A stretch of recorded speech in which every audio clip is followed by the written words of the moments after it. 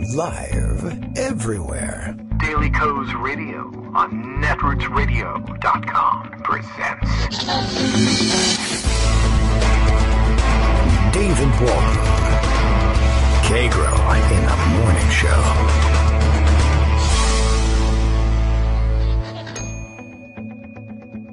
Now, here's David Waldman.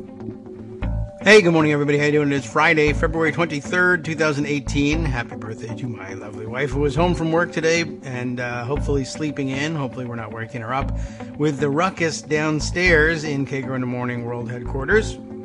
And, wow, so much to talk about today. So much so that I will immediately remove myself from the air and play some taped material instead. Now, I do want to remind myself, though, that while the issue is still fresh in mind, and it is still fresh in mind, I'm sure we'll be talking about guns and the issues surrounding them, at least for a part of today's show. And as I mentioned yesterday, Paula Appanese had sent me a, well, as recorded segments go, a little bit lengthy, but a interesting entry on the subject, and so long, in fact, that I couldn't make it fit. I think it was the length, actually, of the file that I couldn't fit it into my soundboard, but I've rigged up iTunes Special today, so we should be able to play it without any further engineering, and I appreciate that, and I don't want to limit people to the amount of time they can take. But, well, all right, that might be the outside number. Anyway, no particular plans today, though plenty of items in pocket that I've been holding for a couple of days that I think are of interest and probably necessities heading into the weekend. Friday is very often, around these parts, Indictment Day. That's what we're living with as a reality with this president. On Friday, we hand down indictments. But for this week, the indictments came down on Thursday. And I'm behind on what's in them. They include a revised indictment against Paul Manafort. Things have gotten considerably worse for Paul Manafort, and it's chiefly a situation of his own making. He has once again been incredibly, I don't know, I mean, should we say lax in operational security, except we don't want to encourage anybody to do better and more efficient crimes. But he has, let's say, I don't know, he has acquired more rope with which to hang himself. My attention immediately prior to coming on the show, because I am essentially Donald Trump, coming at things from the opposite direction. You can attract my attention immediately before the show with some kind of fun story that perhaps no more revealing than any other, but deserving of time on the air. But if I've been holding an interesting story for 5 days, I can be immediately distracted from it by sensationalist headlines like the ones I am seeing this morning about Donald Trump being a cheapskate bastard. It is extremely easy to, of course, get interested in such a headline, and it is Occupy Wall Street, or at least their Twitter presence, which has brought this to my attention, and they're using a Raw Story article on it. Their coverage summarizing the work of the Daily Beast in this case. Trump D.C. hotel paid millions in fines shortly after the inauguration for stiffing contractors. And a familiar story, of course, about Donald Trump, and that's the headline on the Raw Story piece, which often offers us a good encapsulated summary of the longer investigative pieces. Let's borrow from that then. Tom Baggioni on the byline for Raw Story. Just prior to his inauguration, President Donald Trump personally intervened to resolve over $3 million in construction liens against his Washington, D.C. hotel property, the Daily Beast is reporting. They've got a little bit more detail on it. Maybe we'll dive into that. According to the report, Joseph J. Magnolia Incorporated, a family-owned D.C.-based company, had filed a lien for $2.98 million on December 21st, 2016 for the unpaid balance for work done on the hotel dating back to September 9th, 2014 for plumbing, mechanical, and HVAC work, HVAC. I don't know. Do people say HVAC? I think so. But I'm not a I'm not a contractor. I might be disqualified from the heating and air conditioning debate as a result. Anyway, that along with site, sewer, water, storm, and water services per the filing.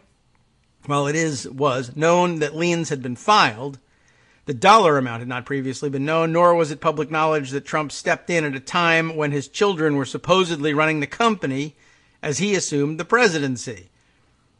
You know, you need something done, you got to do it yourself. You know how it is with the kids these days. With regard to the Trump International in D.C., Magnolia's attorney, Michael P. Darrow, said in an email to the Beast that Trump actually called my client the day before the inauguration.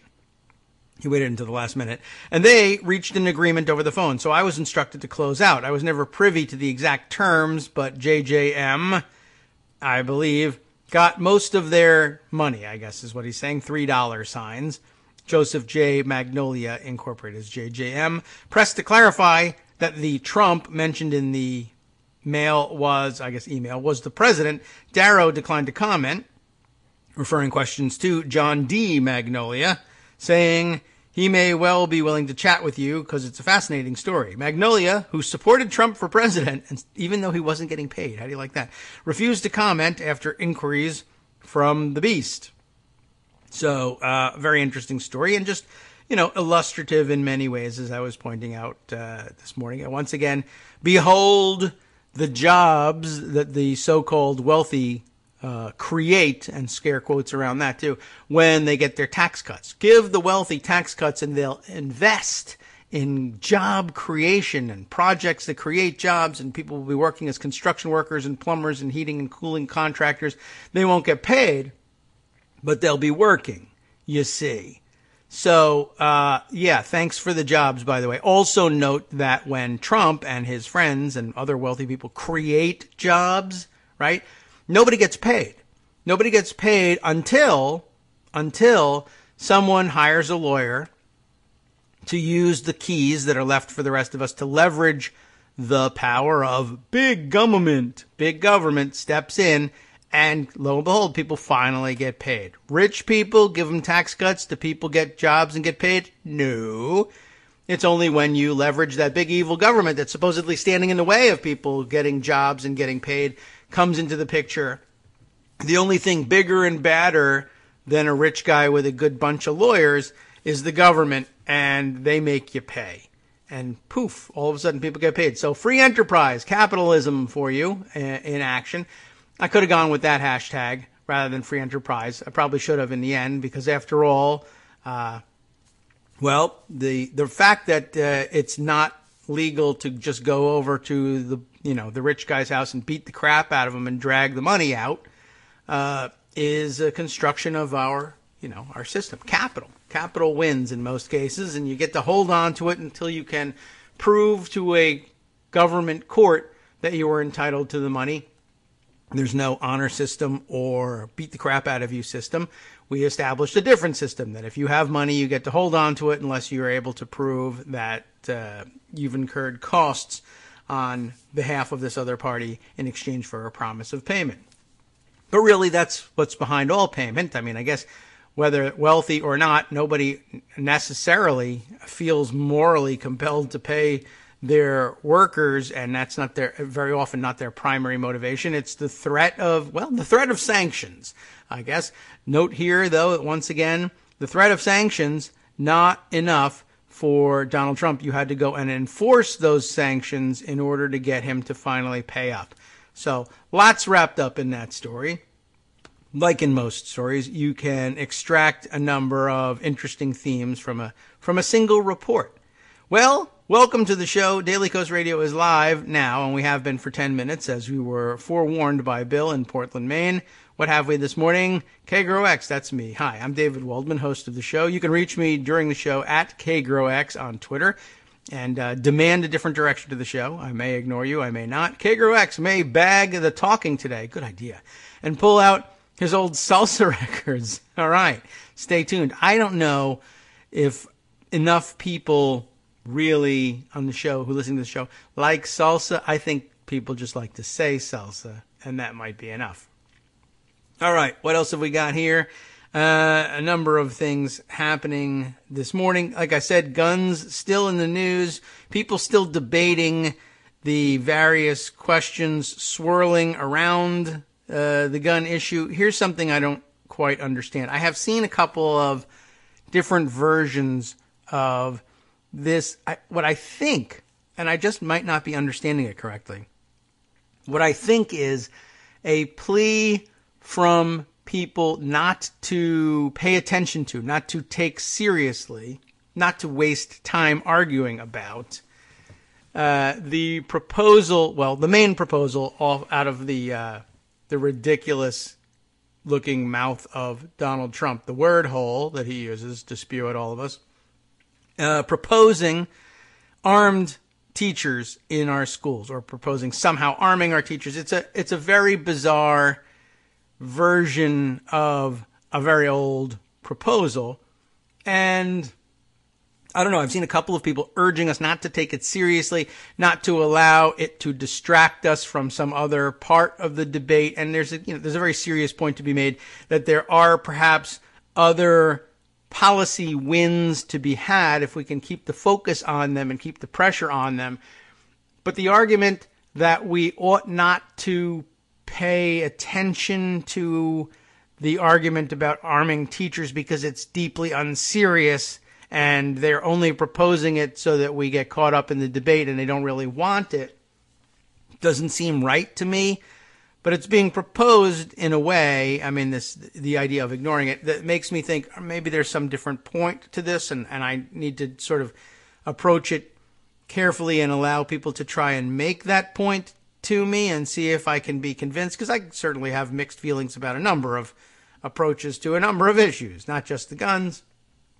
So maybe this would be one of those situations, but I've not yet seen anyone explain to me why ignore, and some people say, well, don't ignore it, but just don't engage with it. And what's the difference between ignoring it and not engaging with it? The thing is, it's being proposed as an approach to this problem, this proposal, in a way that makes me wonder whether, I mean, not everybody follows the gun issue as closely or in the same way that I do, though they very often follow it very closely and in a different way, and so they come away with a slightly different understanding of what's happening. Equally valid, perhaps, but not the same perspective. My thing is here, it seems like it's being argued that we should ignore it because it's not serious, and it's being offered as a distraction from the real debate, whatever it is, as though the people who propose this non-response are unaware of the fact that it's really happening right now. Like, I guess they think, well, there's no armed teachers in my state, or that's not allowed in my state, or any state, because that's the way I understand the United States of America. It's not happening near me, so it's not happening. Obviously, we have people with broader and more open minds making this argument, but I do get the sense that they don't know that there really are states that have implemented this and are implementing this as we speak. And I don't really understand what the benefit to our side, whatever that is by not engaging when, this is one of those situations where when somebody tells you who they are, you listen to them because they're usually telling the truth. Now, that's not the case with the President of the United States, so I guess that's a counter argument. But here's the thing. People were offering me explanations like, well, this comes up all the time and they never do it, et cetera. Or he's the president and nobody's proposing federal legislation to do this, and so therefore we shouldn't worry about it. But it's not a federal issue. To date, it hasn't been a federal issue. It's states, state by state, that are opening themselves up to this enormous problem. And we always have mocked the idea as unworkable and stupid. It just hasn't really done anything. So, going back as far as the Columbine massacre, following Columbine, that issue got, suggested. It was not as widely discussed as it was after Sandy Hook, but after Columbine, people thought, what about putting more armed guards in the schools? What about allowing teachers who have concealed carry permits to carry their weapons at school? And, you know, it was laughed at and mocked a little bit, and I guess it wasn't engaged directly. And while we were all busy not engaging with it and saying it was deeply unserious, Utah went ahead and adopted the policy. And since 2003, they've actually made it considerably easier. And it's a weird, like, I've used the term on the show before, procedural posture that we're talking about here, in that what's happening is it isn't so much that states are passing new laws arming teachers. The way the Utah activists think of it, and remember here that the chief gun enthusiast activist guy in Utah is Clark Aposhian, whose name has been called on the show before, head of the Utah Shooting Sports Council, which is sort of the Utah NRA. And it's a one-off organization, but Clark Aposhian has been on our gun fail list before. He's had an AR-15 stolen out of his car, parked in his driveway, because if you know your neighbors with Clark Aposhian, you know that if you bash the windows of the car in, you're going to come away with a pretty awesome gun. So excellent job there, whoever did that. Thanks for putting a semi-automatic assault rifle in the hands of a criminal. Appreciate it. He also got himself into some domestic violence and restraining order hot water at some point, though it's unclear whether that was valid or not, and went through the court system and got adjudicated. And I don't think it came up.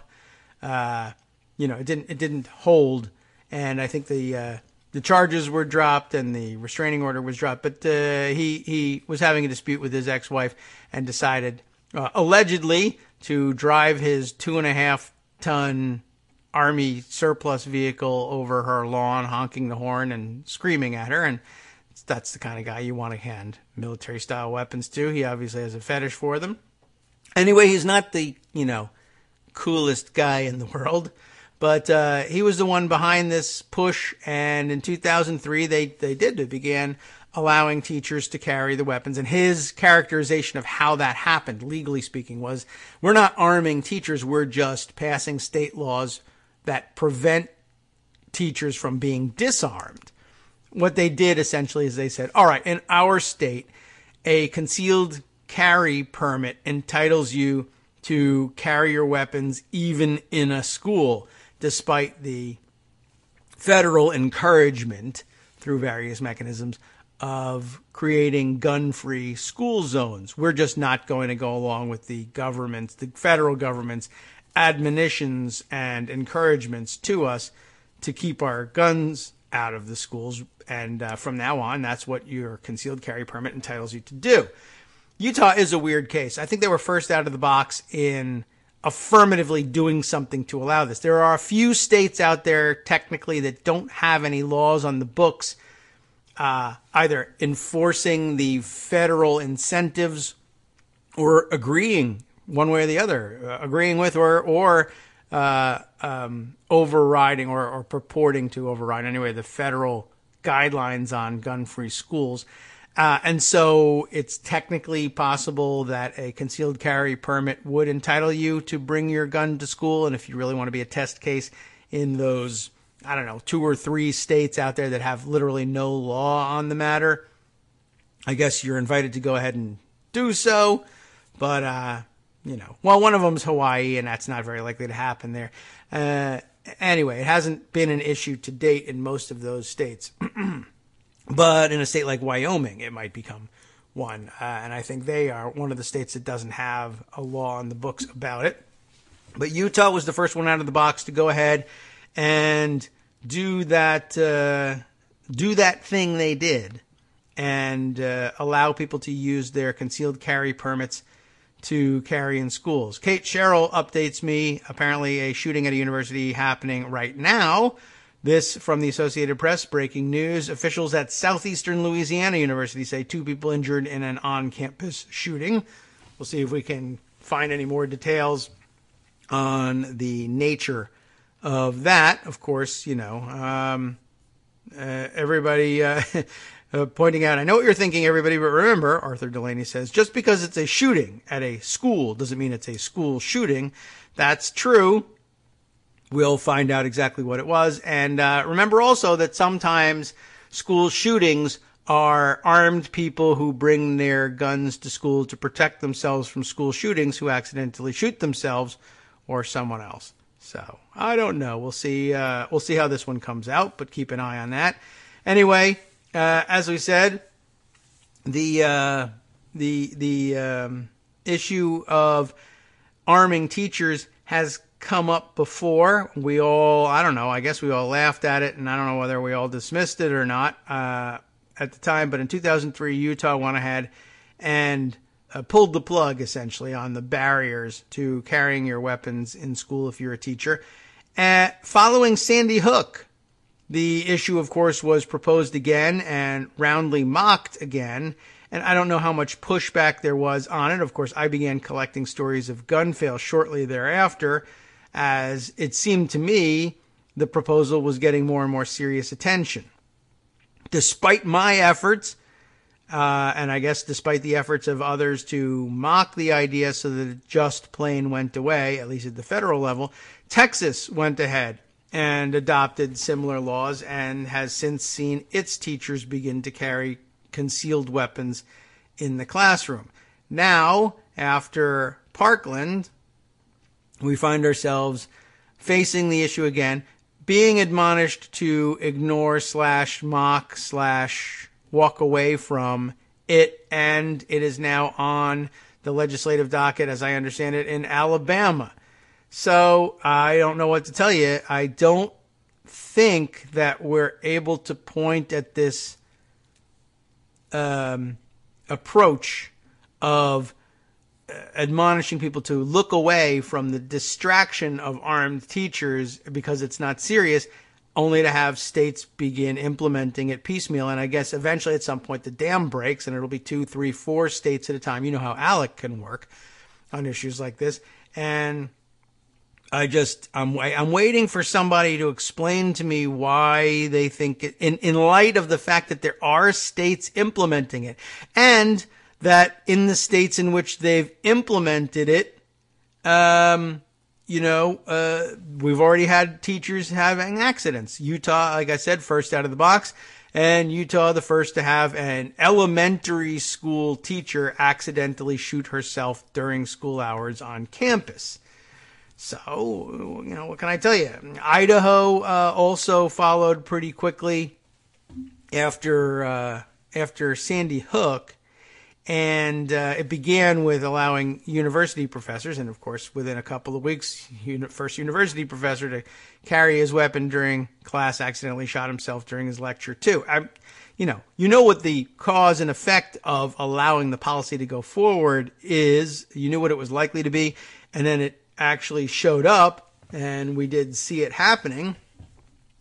But why the idea of staying away from this as a debate because it's so much of a distraction is catching on, I have no idea. So if you have an explanation, by all means, do please share it and see if it's convincing or not. All right, well, I'm keeping one eye on the story out of Louisiana, but so far no further details. Just to return for a moment to the Donald Trump not paying anybody to do the work on his stupid hotel that he shouldn't own anyway story. We'll go over, at least give some credit for the original reporting done over at the Daily Beast. Zach Everson was the author of the piece. Trump Hotel paid millions in fines for unpaid work. And in one case, a contractor was paid after getting a phone call from Trump, but we just don't know which Trump. But it was Donald Sr. In the days around Donald Trump's inauguration, and remember, again, he's under pressure now. I'm going to be in the big spotlight. The hotel bearing his name in downtown Washington, D.C. quietly settled 2 liens totaling more than $3 million for allegedly unpaid construction work. In one case, a contractor reached an agreement after receiving a phone call from someone his attorney identified as Trump. The liens had both been previously reported, but their settlements had not, and the fact that they were handled right around the time when Trump took office perhaps even at the behest of the then president-elect himself, underscores just how politically sensitive the management of the Trump International Hotel was and is to the current White House occupant. And by the way, that's, I'd say, pretty good evidence in the emoluments cases. But okay. The largest payment was made, as we said, to Joseph J. Magnolia Incorporated. The family-owned, D.C.-based company had filed a lien for $2.98 million. Is there a listing of who the other person is? Well, anyway, pretty much same things that we heard in the Raw story summary. Also previously reported in the Washington Post. It says here, though, the John D. Magnolia, the company president, noted that he had voted for Trump and felt the Trumps had been decent people to work with, but he added Mr. Trump and Ivanka and so forth. They are, I guess, preoccupied by other matters now. That's the excuse he was willing to grant them.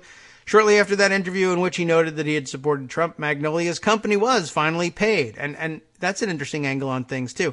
Well, you know, I'm having to sue him to get paid on my work for this hotel, and he doesn't seem to give a crap one way or the other. However, if I loudly proclaim in newspaper interviews in, say, the Washington Post, where Donald Trump pretty much is going to be spending his time now, he's going to have an eye on the Washington Post, that I supported him, wow, that has gone a long way towards settling the lien, which is, you know, kind of interesting in itself. All right, well, you know, well worth noting.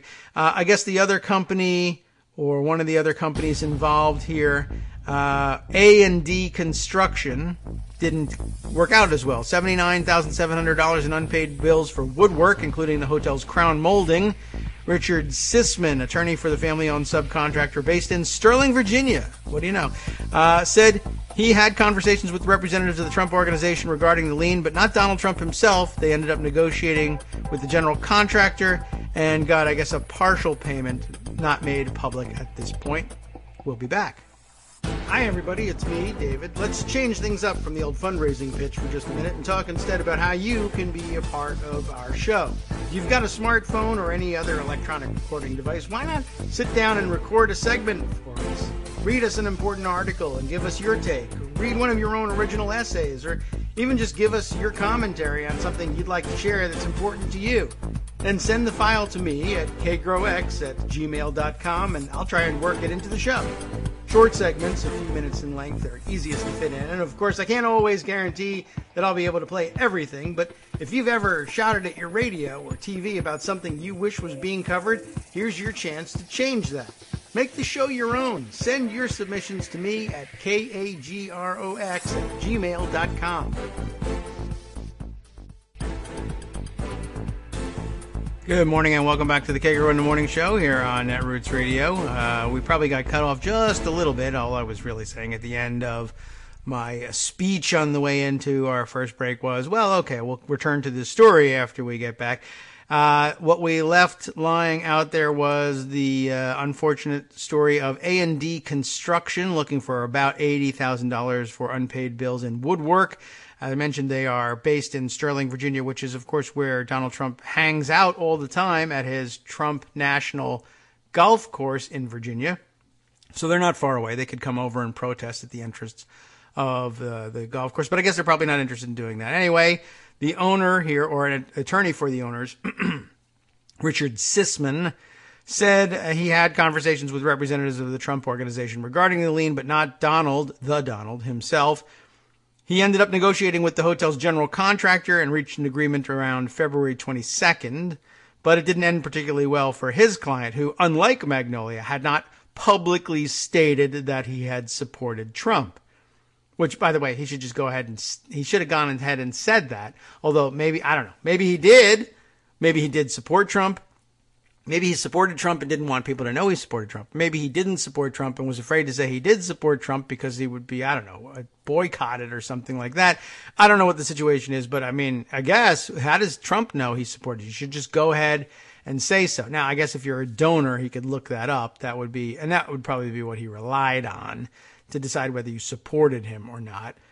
But that brings us right back to the emoluments problem, right? Without even ever accepting any money from a foreign government or from the United States government for payments for rooms rented by government employees or whatever, without actually getting to the emoluments problem out there.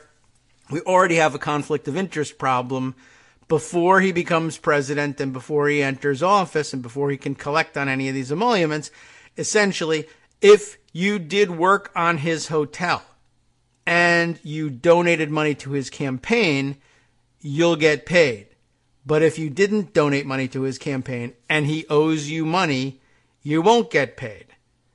What a great deal. But those are the kinds of things. He thinks that's just making a great deal, as opposed to being a filthy jackass and thief. But I guess we have a different worldview. Anyway, there's a little bit more to this story, and we'll close it out this way. Let's see. In addition, the attorney, Sisman, says he didn't walk away very happy, let me put it to you that way, but he needed the money. In addition to Trump's D.C. hotel settlements with Magnolia and A&D, Maryland-based AES Electrical dismissed its $2 million lien against the Trump Hotel in March of 2017 following settlement talks, BuzzFeed reported. No details about any settlement were disclosed. Over the phone, a representative for AES Electrical's attorney said, quote, "She won't be able to give you any information on that. I'm sorry." White House Deputy Press Secretary Lindsay Walters referred questions about the liens to the Trump Organization. The Trump Organization didn't respond to requests for comment. So, okay, that's the way this one comes out and winds up. By the way, if I gave the impression that I thought that Raw Story had done something less than by reporting on the story from the Daily Beast, I should clear that up because, of course, you will have noticed by now that the Daily Beast's reporting refers very frequently to previous reporting done by the Washington Post and BuzzFeed and maybe one or two other sources as well. That's just common practice. It's not Raw Story only that does this, not the Daily Beast only that does this. And in both cases, proper attribution for the work. I didn't mean to imply anything about it by saying, well, Raw Story was relying on the work of the Daily Beast. Daily Kos relies on everybody else's work too. This show relies on everybody else's work. As long as you tell people whose work it is, I think you're doing about the best you can with a low budget. Let's face it. That's what's at the heart of all of this stuff. Okay. So let's see. Now would be an excellent time, I think, to start on Paula Apanis's piece here. If I can make the engineering work. Let's see. Where's my iTunes? As I mentioned, it's just under 11 or 12 minutes it runs. On mass shootings, let's roll the tape while we still have a big chunk of time before our next break, and then we can perhaps discuss it afterwards. Hope you enjoy it. Take it away, Paula. Hi, David. I just wanted to bring to your attention a couple of different things that I ran into over the weekend, primarily dealing with of course, the mass shooting and the potential things that might happen afterwards. I wanted to give a shout out to those amazing kids from the Marjorie Stoneman Douglas High School who have started this whole movement to essentially delegitimize the NRA. Their goal is to make anyone that is in it, takes money from it, supports the NRA, etc., that their involvement with the NRA should become a badge of shame. And boy, oh boy, I support that. What these students are doing surprised us all. And it kind of illustrates something that I say every so often when people start to become really discouraged, which is that you never know what is going to get us to the tipping point. And it often is something that you don't expect. And I think in the case of this whole gun control issue, with these young people getting out there and sort of taking over and just having a very simple message, which basically is the adults have screwed it up, our leaders won't save us, we've had it, and we're going to start pushing until you give. Maybe we're at the tipping point. Somewhat related to this was this tweet storm by Oliver Willis. which he entitled, "Some Quick Thoughts About the Gun Issue and Unsolicited Advice for People Pushing Reform, Democrats, Activists, Regular Folks." The NRA, GOP, does not want to talk about guns. They want the gun issue to go away. That's why the NRA goes into lockdown mode with every massacre, because they know that while there is tolerance for their gun yelling, it is super low right now. But if we have to talk about guns, the NRA and GOP wants the left to go full nerd. They want clinical descriptions of gun restriction measures, dispassionate talk about gun violence. Even statistics that don't favor their argument is something that they would prefer. What they don't want is emotion. This is their kryptonite in this debate, especially coming from kids, moms, and dads. If we discuss the victims of gun violence, the idea of bullets entering and obliterating the brains of young kids, of children drowning in their blood, that puts the GOP and the NRA on their heels. Their cold and clinical gun rights argument doesn't work if you refuse to play by their rules. The imagery of elementary, middle, high school, and college kids hunted like animals trumps any nerd chat about trigger locks. Too long didn't read. Embrace the very real emotion, never let up, and don't let them set the rules for this debate or any other. I think he makes a very good point, and I think that's what these students have done, is they've cut through all the various stuff that the gun supporters use to obfuscate the issues by bringing it down to, you guys are killing us and you're doing nothing about it, and you can do something about it and you're not. Now, my understanding is that there is a march planned for, I think, March 24th by these students, which we hope will be something that happens nationwide, like the Women's March and other big marches that have happened. I think that's terrific, and certainly if there's anything like that going on around where I live, I will participate or support it. But on a slightly different note then, there was an article, brief thing by Dahlia Lithwick in Slate, a new idea about how to stop school shootings. A nationwide teacher walkout could be the one thing to shake us out of our stupor. On Wednesday, as the nation grieved one of the worst shootings in American history, and journalists republished old articles that had been written about previous mass shootings in American history, elected officials, too, recycled the same threadbare thoughts and prayers left over from the last tragedy, although they at least have stopped saying thoughts and prayers. I did, though, encounter one new idea, a proposal made by education psychologist David C. Berliner that was posted on Diane Ravitch's education blog. And he had said, it's way past time. Between now and May 1st, teachers have to agree on gun legislation that they want. They can consult with Gabby Giffords and Mark Kelly and others who have suffered, such as parents who have already lost children to this horrible characteristic of our culture. If by May 1st they have not received assurance that their legislation for sanity in gun ownership will be acted on, they need to walk out of their schools. It would be a May Day when workers should exert their strength. Our country's legislators and voters who send them to make our laws can then choose teachers and most parents for sane gun laws, or the NRA that provides our legislators money to avoid making the laws that could reduce the carnage we see too frequently. Almost all of America's 3 million teachers, nurturers, and guardians of our youth want sensible gun laws. They deserve that. They have to be ready to exert the power they have by walking out of their schools if they don't get what they want. They have to exert the reputational power that 3 million of our most admired voters have. Neither the NRA nor their legislative puppets will be able to stand up to that. My advice is to start meeting now, write model legislation, submit it to state and federal legislators, and if rebuffed, close down schools until you get what you want and the rest of us deserve. Save our children. So that was the end, evidently, of something that he had posted at Diane Ravitch's blog. So this is Dahlia Lithwick now. Berliner's solution was at once the most proactive and elegant thing I had seen in a day characterized by hopelessness and paralysis. I have been struck by the fact that teachers have the smartest things to say about school violence, masculinity, saving lives, and guns.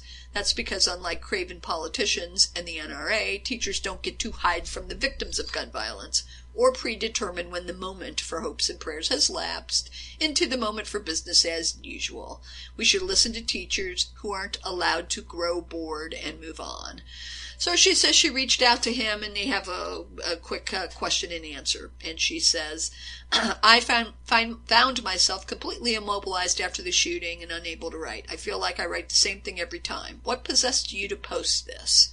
And David Berliner replies, enough, I'd had enough. After it posted, we got so many responses, including from the American Federation of Teachers and the National Education Association, that I had originally proposed May 1st, but we decided April 20th would be the day for teachers to close schools down, or take an hour to walk around campus, or take a day off to go to their legislatures with model legislation.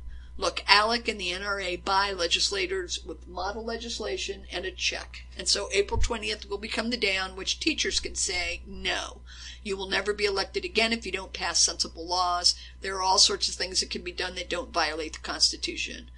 I have just had enough. She asks, what do you say to proposals that teachers simply be armed themselves in order to protect their classrooms? And he replies, I don't even know how to answer that. I think that's what's known as hardening the target. You build a house made of bricks, the bombs just get bigger.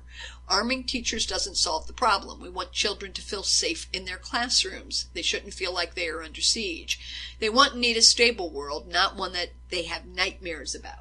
When Arizona was considering passing a law that would allow concealed carry on campus, I wrote to every single legislator and told them I would never, ever give another student an F grade if the law passed. If they were worried about grade inflation, they should know that I would never deal with the kid who had an F grade unless I also had a gun, which is really the stupidest thing possible. Students and professors all packing guns. The Old West died for a good reason. And she then says, what's your response to people who say it's unseemly to politicize a tragedy by talking about gun policy? His answer, but it is about guns, and I am making it about guns. I just can't fathom why people need to hunt using automatic weapons. I can acknowledge that there can be problems and disputes about interpreting what the Second Amendment means with respect to militias, but there are the kinds of normal precautions we can discuss about public safety. After 9/11, we enacted public safety measures in airports, for instance. It seems to me we have the same issues here. I'm not against shooting or hunting, but I don't believe we should let 14-year-olds drive or 15-year-olds buy a drink at a bar. And if the NRA is basically just paying people to vote a certain way, there has to be a cost. They have to know they will lose their jobs. So that's where that ends. I just thought it was interesting that there would be the possibility of a teacher strike or walkout or some other major sort of teacher-powered protest or action on April 20th. Now, you might have seen this making the rounds on Twitter. It was a screen capture of a Facebook feed by a woman named Tanau Bernard. I think it's Tanai Bernard. And she writes, my fifth grader and I were conversing on the way to school this morning. As an educator, I wanted to be sure he and his classmates were taking the school safety drills seriously and not using them as simply a time to socialize and goof off. Me, have you guys practiced a lockdown drill in class yet? Des, are you talking about an active shooter drill? Me, yes. Des, yes, we practiced it. Me, so tell me, what are you supposed to do? Des, the teacher's supposed to shut and lock the door, put black paper over the windows on the door. Then myself and 3 other boys are supposed to push the table against the door. After that, all the class is going to stand behind us on the back wall. Me, the class is supposed to stand behind who? Des, me and the other 3 boys. We stand in front and they get behind us. She says, I internally went from 0 to 100 real quick. My child is one of only 2 black children in a class of 23. Being transparent, I immediately went to the, why is my black son being put in the front line? Just being real. So I asked, before I verbally stated my thoughts, why did you get picked to stand in front of everyone else if a shooter came to your school? Des, I didn't get picked. I volunteered to push the table and protect my friends. Me, immediate nausea. Des, why would you volunteer to do that?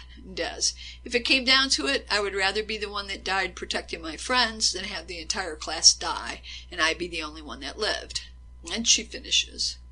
Father God, it took everything out of me not to break down. I still have a lump in my throat. 10 damn years old. This has to be our baby's thought process in America.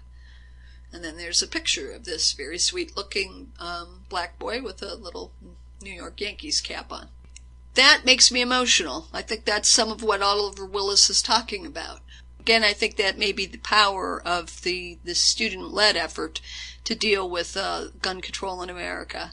Because I just think it's a lot harder to defend abstract need for any idiot to be able to get their hands on an AR-15 or whatever, because it's their right, because of militia, because of whatever stupid reason they give, when the price that we pay is sending kids off to school every day and wondering if they're going to make it home alive.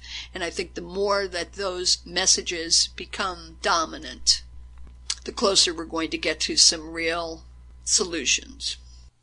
So this is Paula from PaulaWriter.com. Thanks. Thank you, Paula. And yeah, a lot to think about in that.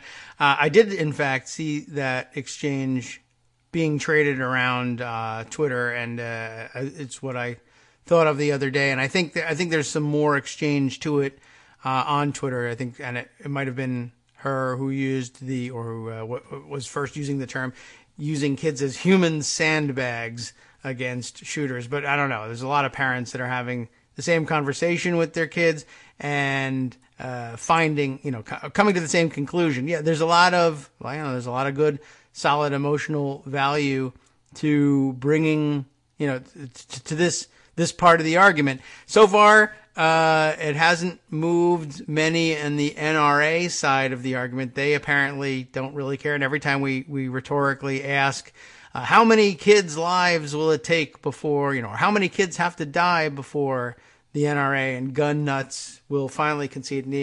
Look, the answer is all of them. Because sometimes even having their own kids killed in either these situations or accidents with guns in the home doesn't convince them. They still think it'll come out differently next time. It's been really interesting. And the dynamics of the debate are such that, well, it's getting very clear and very obvious that you were really dealing with a particular kind of psychosis, I think, in all of this. And I throw that around casually, and psychologists and psychiatrists will no doubt be upset about that. But I don't know. I don't know how else to describe it. Maybe I'm wrong. Maybe I'm saying clip when I should be saying magazine. But there's very definitely some weird dynamics to the debate that just don't make any sense. I don't know if this is an exact parallel, but this came up in my own work in trying to put together. I'm still trying to put together a written version of the arguments I've been making to you on the show for the last couple of days about what I think is the so far still unexamined point of the arm the teachers idea. Not just that, oh my God, we can have an accident. Not just that, oh my God, liability issues would become enormous. And by the way, along the way, I learned that in Utah's case, or in particular, in the, I would say probably the most aggressive of the school districts inside the state of Utah is probably the Granite School District. I don't know how Utah divides up its school districts. I'm not certain what that is, the Granite School District. It represents a certain area of the state encompassing a number of municipalities. It's all, et cetera, et cetera. But I don't know. Is Granite the county? I don't know. I think it's actually bigger than that. Anyway, what I encountered in my casual reading about it is that the Granite School District was the one that was most aggressive in getting its staff armed. And in fact, at least as of the date of some of the articles I've been reading about them and their policy. And the Granite School District, I came to my attention because it is the home school district of the Westbrook Elementary School in, I think, Taylorsville, is that the name of the town in Utah, where that 6th grade elementary school teacher accidentally shot herself in the foot and blew up the toilet back in 2014.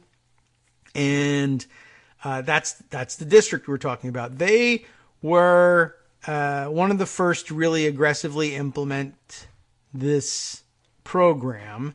And it was this, the Granite School District teachers who first volunteered to get trained by the Utah Shooting Sports Council when that publicity push was going on. As a matter of fact, I noticed that one of the teachers from articles about the program being implemented, earlier in the early mid to 2000s, same teacher name came up then, and then in 2014, and then again now. She's obviously a very active voice in the pro-armed teachers camp. So they do have that roster, that bench to go to. But I noticed they were very aggressive in training their teachers. Of course, they were the first one to have an accident, which is probably not coincidence. And like I said, they were really aggressive. The Granite School District apparently is the only one, at least they said, again, as of the date of the articles I was reading, to have established their own school district police force. There are other schools that rely on school resource officers supplied by the municipalities or counties or whatever in which they reside. But the Granite School District was the first, I think, to, and maybe the only one, to come up with its own police force. And what I found interesting about the way they approached arming their police force was another one of those instances in which the gun enthusiasts / gun proponents, the pro-gun folks, pro-arm teacher folks, etc., have sort of, they operate on a series of premises that are not necessarily internally consistent, and they're a little bit gimmitarian, I guess, is what we're saying here. So I noticed a pattern emerge, but let me just give you just the basic recitation of the facts of what they've done here from Education Week publication, which you'll find at edweek.org. And this goes back to October of 2003. Bess Keller was the name of the writer at the time. I don't know whether she's still with Education Week or not. Utah grapples with concealed guns in schools. Again, this is 2003. And other reports I've seen, television reports of the time that are still online. You can play the video. The suggestion is made by the anchors there. I don't know if they got it right, but the suggestion was that this came about post-Columbine. Columbine being 1999. And the debate took longer than, I guess, anticipated, but it was described in the news reports of the time as having been motivated by the Columbine shooting. This article in 2003 recites it this way. Are schools safer when teachers pack heat?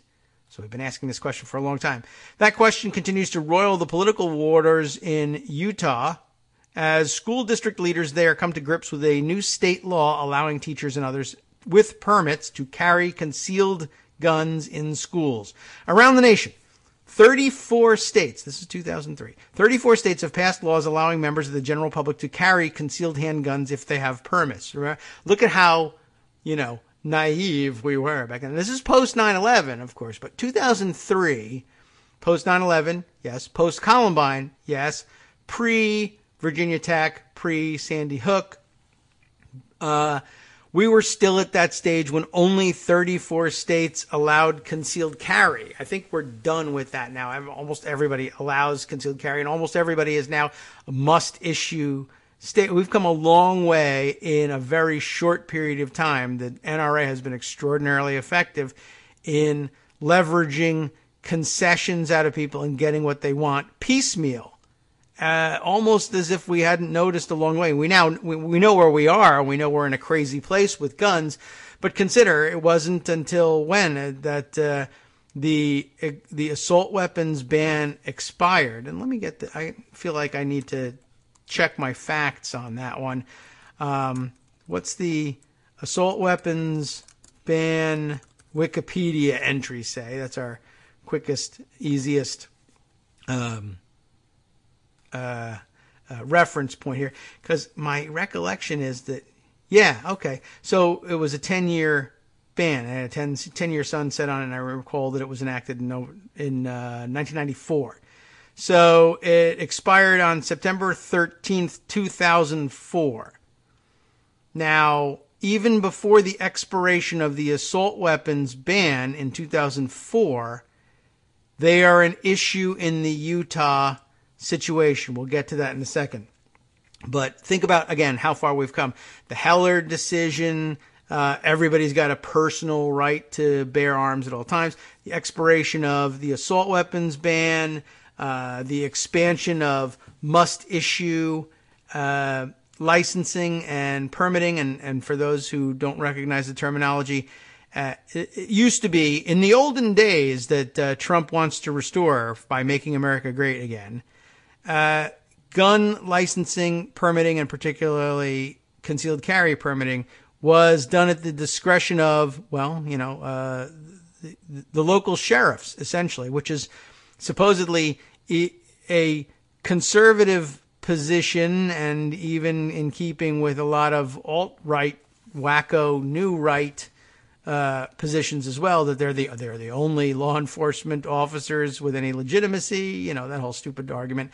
But basically, the local law enforcement agencies differed a little bit from state to state, had the discretion. They were given the opportunity to review applications for these permits because there were few enough that they could do that. People didn't really want or need concealed carry all the time back in the olden days, but now everybody does, and we believe that society is only safe if everybody's got it for whatever reason, or we're told to believe that. Now, we don't actually believe it. But, the local sheriff could say, no, that guy's crazy, or he's well known as, back at the times they would say wife beater or whatever, that these people are dangerous, or it doesn't make any goddamn sense.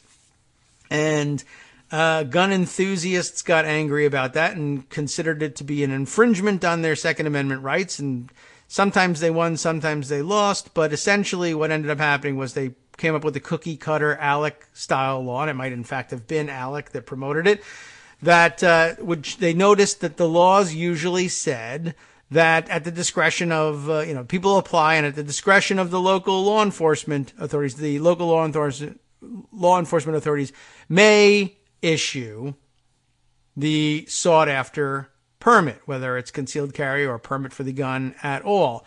And they said, well, with a simple language change, we can change it to, well, if you make the application and give the local sheriff or local constabulary the information they need to make a decision, they change it to a must issue. We say from now on, the law will say, once you comply with the ordinance and file the paperwork, the sheriff must issue you that license. And sometimes they said, unless there's some compelling thing that you can prove in court. But that changed the nature of licensing forever, and other states adopted it, and now we're there with almost 50 states. Taking a break. We'll be right back. Welcome back to the Kagro in the Morning Show here on Netroots Radio. Done with about an hour's worth of the show already, and we're still on the gun issue. I have a feeling it's going to occupy a lot of our time. Before I continue with my train of thought here and read you the article that I have on Utah's history with armed teachers, it's more than one of them. We have this question here. Real Jingy has offered us via Twitter. Why not take the gun rights argument to the anti-abortion teams to make getting a gun less appealing an option, huh? Why not get any would-be gun owner to view the violent and accidental gun deaths as a collage prior to performing the purchase? It is, I like the thought. I like the thought of using their tools against them. One of the real issues with making it work is there's a lot of gimmitarian impulses here. And a lot of people are there to say, I don't really care about the consequences on other people, or even that's why I want the gun, is to blow those people away, preferably if they're the wrong color from my perspective, and I don't really care about that stuff. Or everyone else is an idiot and I won't have that problem. That happens a lot too. And I think that's what drives a lot of the insistence on the gun, the pro-gun side, when to say, oh, there's no such thing as a gun accident. All these issues are, that you're finding in gun fail are negligence, and I'm not a negligent person. It's got a left approach too, and they're quite correct in trying to press it, but I think that's what comes up fairly often. Anyway, yeah, I think the tool works for those of us who are logically consistent, and those of us who are not, nothing works. So it's not that it's a bad suggestion. It's that you're talking about trying to deal with bad people, and we might need something else. It's not a bad idea. Like I said, it's just we're aiming at a bad target. Anyway, let me continue after that suggestion with this piece, because I do think, again, it's revealing that back in 2003, we're dealing with the quaint notion that not every state is a must-issue state. Not every state will give you a concealed carry. Not every state will allow concealed carry. And these guys are already moving to concealed carry for teachers in class. But they don't stop there. But let's go back to the way the article lays it out. Around the nation, 34 states have passed laws allowing members of the general public to carry concealed handguns if they have permits. But most of the statutes, including more than a handful passed in recent years, put school property off limits to such weapons, or let school districts ban the guns if they so choose. In Utah, though, legislation passed last winter, and again, that would be late 2002 to early 2003, I guess, last winter. Legislation passed last winter took away the authority from school boards to exempt school property from the concealed gun law. So in other words, we're also talking about an early prototype of the state level preemption argument that state gun laws would be rewritten with the proviso that no subordinate political entity, municipalities, counties, school boards, etc., would be able to be more restrictive in their gun laws than the state is, that was a ceiling to gun restrictions. That, too, we have seen metastasize and move from state to state to state until, once again, all the quaint gun landscape of 2003 is long gone.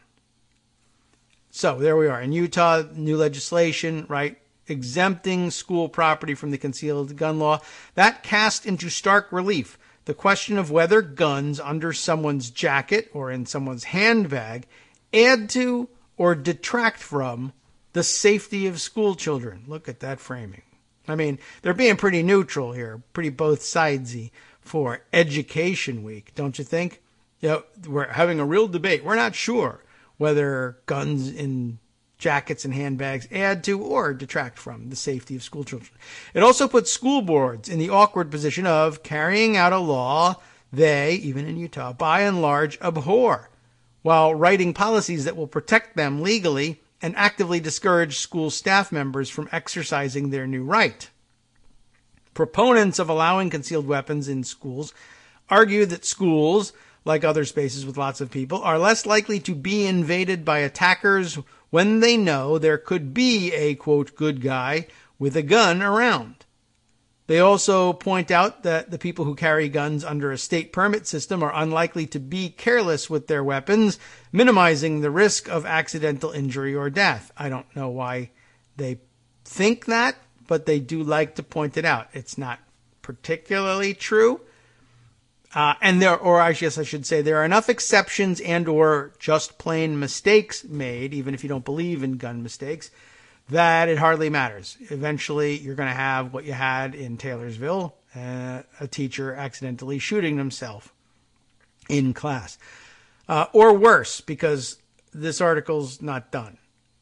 Opponents, though, which in Utah include virtually every education group, despite the fact that they're doing this, contend that people with state-issued permits aren't necessarily marksmen and that in a crisis, innocent people brandishing guns make the job of police more difficult. In other words, they knew very well, it's not hard to imagine, and even in the ancient days of 2003, teachers were against it, politicians and gun groups wanted it, teachers and sensible people everywhere pointed out this could create enormous problems in liability, enormous problems just for the safety of the kids. We don't know how the outcomes are going to be. It's a bad idea overall, and still it happened. And part of my point, we can ridicule all we want. We can make all the same arguments. We can point out that, nobody's asking the teachers what they think. All the teachers could be universally against it, pretty much, or whatever. The rest of us could say it makes no sense. It's crazy. It's stupid. It's a distraction. But it could happen. It happened in Utah under the same circumstances. Granted, it's Utah, but tell me in 2003 you were worried about Donald Trump becoming president. I mean, we just went through this, even right with the election of Donald Trump. Well, blah, blah, blah. He's ridiculous. He's a clown. It'll never work. People say, well, that's what they said about Reagan. Yeah, but he's no Ronald Reagan. Well, now he's a president. So is he? I don't know. Maybe he is a Ronald Reagan. Okay. So there we were in Utah. Everybody opposed to this thing, and they adopted it anyway. I worry every day about an incident like Columbine, in which two students at that Colorado high school went on a shooting spree, said Stephen F. Ronenkamp, the superintendent of the Granite School District in Salt Lake City. But I also worry about the situation that could arise because people in our schools are not trained in gun use or don't have good common sense. Slowly, Utah districts are coming forward with policies and strategies in response to the change in the state's concealed weapon law. So that's your superintendent of the Granite School District. I worry every day about something like Columbine, but I also worry about the situation that could arise in our schools because people in school are not trained in gun use or don't have good common sense. This is the superintendent of what ended up becoming the most aggressive implementer of the new Utah law. So, moving on here. Policies clamp down is our next section here. In a move applauded by the state affiliate of the National Education Association, the state's two largest school districts have approved policies that clamp down on concealed weapons in their schools without banning them. That's as far as they could go under the new law. The policy put in place by the 70,000 student Granite District, as the new law went into effect in June, defines the lawful carrying or use of a weapon as, quote, outside the scope of employment of district personnel, suggesting that the district will not accept liability for any gun-related mishap. So what we learned from this article and along the way in the rest of our research is that I was not correct in asserting that Utah was able to deal with the question of liability by granting blanket immunity to everyone. The first reaction, I don't know how the law stands today or what the legal posture of school district insurance is today. But back in 2003, the Granite School District, which opposed the whole thing but ended up implementing it rather aggressively, as you'll see later, came out and said, well, we're going to deal with it this way. The law says we can't stop you, but we'll put it this way. If you have an accident, whether in the process of stopping an active shooter or just walking to lunch or whatever, you're not covered. We don't accept the liability. If you shoot yourself, whether during an active shooting or while you're on your way to or from the lunchroom or in the bathroom or what have you, you're on your own. And the teacher in Taylorsville learned that lesson pretty quickly too. It also prohibits employees from revealing to anyone in the school, this is the Granite School District policy, also prohibits employees from revealing to anyone in the school, that they have a weapon and from using district property for storing it. The Granite School District required that the gun be kept on your person at all times and not stored anywhere. And you're certainly not allowed to use district property for hiding the weapon. We don't want this thing here, but if you're going to bring it, you're responsible for carrying it, and if you shoot yourself, you're responsible for whatever happens. Anybody you shoot, any accident, any liability that attaches is yours and not ours. That's the way they went about it. But again, please do note, it prohibits employees from revealing to anyone in a school that they have a weapon. And as you know, the situation in Taylorsville was the teacher who had her accident had accidentally revealed the weapon to everyone all the time. She was routinely accidentally revealing that she had a gun, and it didn't impact her ability to carry the gun in any way, shape, or form. You had to wait for her to shoot herself to finally get rid of this teacher. But, like I said, had they, and this was in Granite, which, like I said, is pretty aggressive, but two, the superintendent was opposed to the policy, and still they couldn't bring themselves to tell this teacher, you know what, you reveal your gun too much. You got to stop bringing your gun. I'm sorry. It's not going to work out. And I saw somebody on Twitter, I think it was Scott Charles, our friend from Philadelphia, who implemented the fantastic gun lock giveaway program there in response, at least in part, to our gun fail stories, who was pointing out, this is going to result in some awkward conversations. Imagine having to be the administrator who tells the teacher who immediately applies under the envisioned new law allowing teachers to carry their weapons, I have a concealed carry permit. I want to carry my gun in the classroom. Imagine being the administrator who has to tell that teacher, who everybody knows and has, darkly hinted to you is a little off and maybe isn't the best candidate for being one of the armed teachers that we allow in our school. and telling them, about that. I have reason to believe that you're maybe not the best choice for that. Now, this is a person who owns a gun and has a concealed carry permit. And you're telling them, one, professionally, your colleagues think you're maybe too dangerous and unstable to do that job.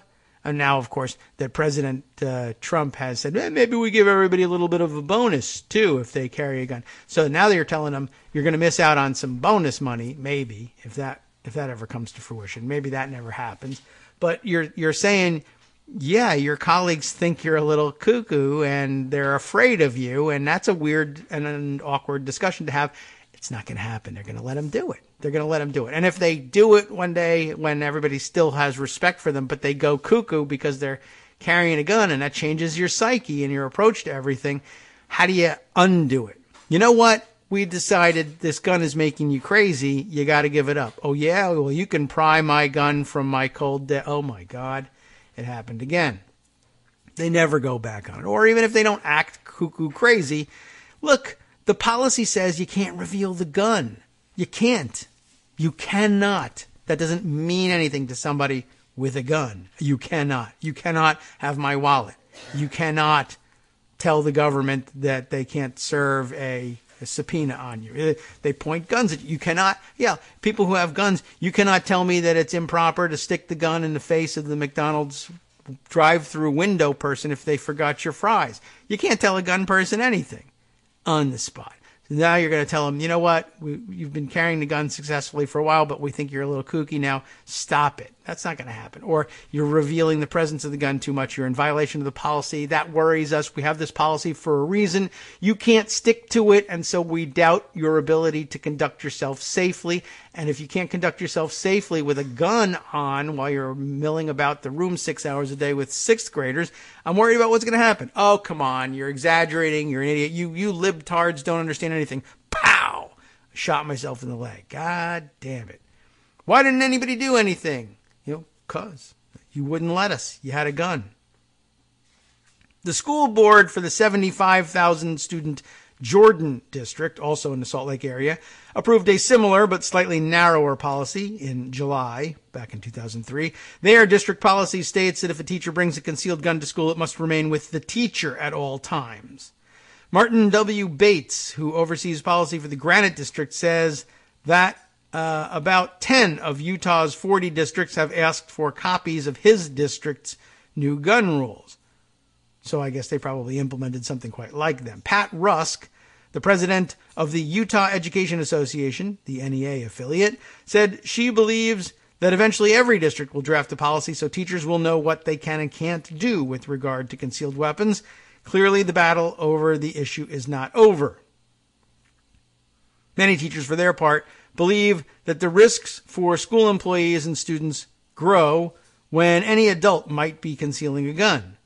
I hate to think of a day when there is a teacher-assisted suicide, said Ms. Rusk, who suggested that a student could think, I'm going to make my teacher blow me away in front of the other kids.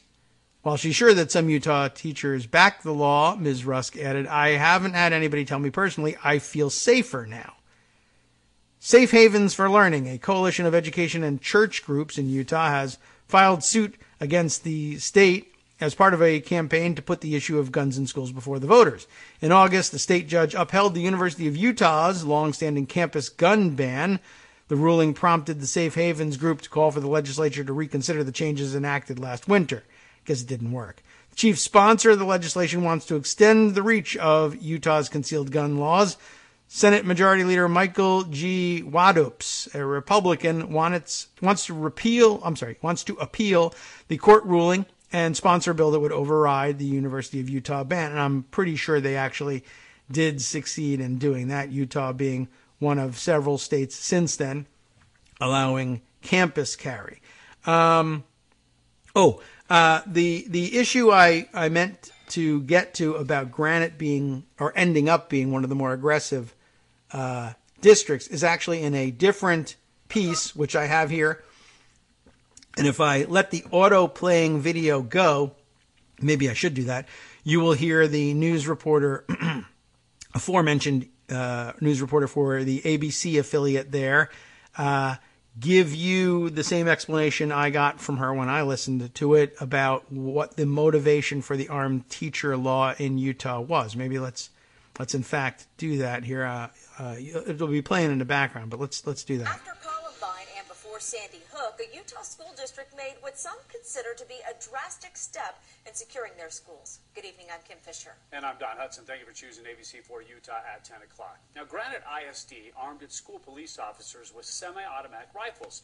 There you go. And that's what we're getting to. That's what made Granite School District the more aggressive of this whole group here. This is there a date on this piece here? I don't know if I can find it. How is it that we have a write-up out there that's undated? Well, that's pretty odd. But anyway, I'll accept their explanation for it, that it was after Columbine but before Sandy Hook that the 2003 law was, well, clearly chronologically we know that's when it was written, but that Columbine was at least in part the motivation. So you heard the anchors begin on the next topic. Granite School District arms its school officers with semi-automatic rifles. So I know your eyes are rolling already and you're saying, oh my God, AR-15s. You're right, in part. But just pause once again to recognize what we're talking about. Now, after Columbine, before Sandy Hook, a Utah school district made what some consider to be a drastic step, right? The Granite School District is the only district in the state with its own police department. That's what I mentioned. That's what makes them, I think, the most aggressive of the group, or at least as of the date of this article, which we don't know for whatever reason. I'm reading to you from the website of good4utah.com.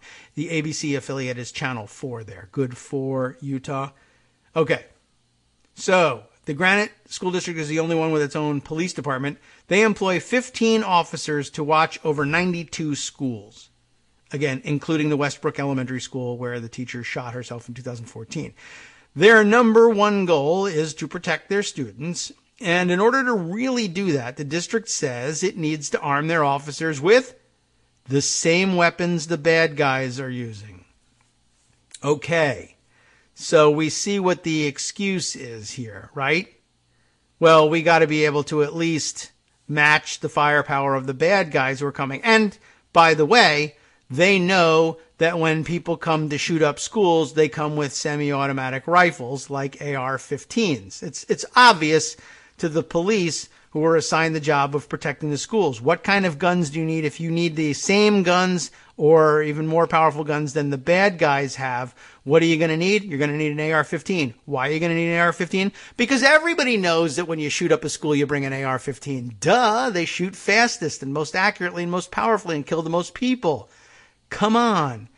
Oh, because yesterday when I asked you why we couldn't just ban those things, your answer was because they're no different from any other semi-automatic gun, and everybody's got semi-automatic weapons. Your basic handguns that are out there, most of the handguns in circulation in America are semi-automatic. How can you distinguish between them and what you're calling assault rifles? There's no difference between them and what you're calling assault rifles. That's not even a category. In other words, if the question is, hey, can we ban assault weapons? The answer is no, because it's impossible. You can't distinguish between so-called assault weapons and every other semi-automatic on the market. Of course, people then say to that, good, fine, ban every semi-automatic on the market. I don't care. And I hope you will bolster your argument from now on with the information I shared with you some time ago, and we'll share with you again, that every semi-automatic weapon on the market, yes, including those little handguns that people buy to carry with them in their purses or whatever, are capable of bump firing. Without a bump stock, you can do the same thing, and there is no device necessary, as Donald Trump says, to turn legal weapons into machine guns. Anybody can do it, and the instructions and demonstrations of it are all over YouTube. I've shared them enough already. But in other words, so when the question is, can we ban them? No, because there's no difference.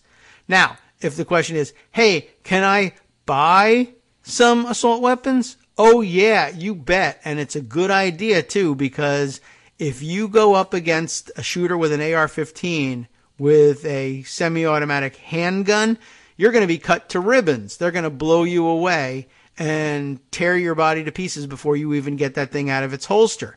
Oh, so there is a difference then between the two guns. You couldn't put your finger on it when the question was banned, but when the question was sales, you differentiated between the two very, very nicely. Instead of, I don't want the $200 semi-automatic handgun because that's garbage. It can fire quickly, true, but it can't fire it can't send the bullets out of the muzzle with the same velocity and power. It doesn't shoot the same ammunition, which tumbles end over end when it finally makes contact with the target, therefore tearing human flesh up far worse and creating that much more damage than handguns. It's faster, it hits harder, the bullets tumble, it's less accurate, the handguns.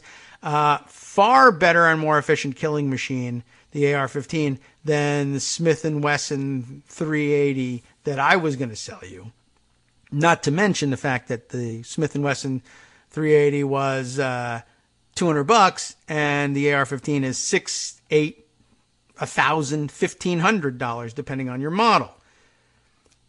Okay, so now we've discovered that there is an appreciable difference between every semi-automatic gun on the market and these so-called assault weapons. If you want a different name for it, I guess we'll grant it for the sake of argument. But AR-15, it's a different kind of gun. P.S. I told you the Granite School District was the most aggressive because they had been the first to establish, or maybe the only to establish, their own police force. And I've illustrated for you that, yes, they think that they need assault weapons in order to compete in the marketplace for bodies with mass shooters. So sure, they went and got themselves AR-15s. They have how many? 15 officers. They bought 12 AR-15 rifles. Well, that leaves 3 officers in a bit of a spot, right? Don't you think? Now, of course, we're learning the news today, and we actually learned it yesterday, that there was in fact an armed guard at the Parkland High School. Again, where are we? Marjorie Stoneman, was it? I can't remember anymore. Douglas, is that right? Why can't I remember that name?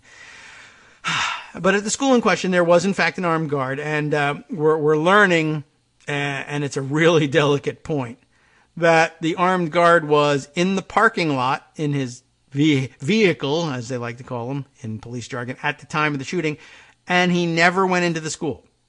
And I don't know.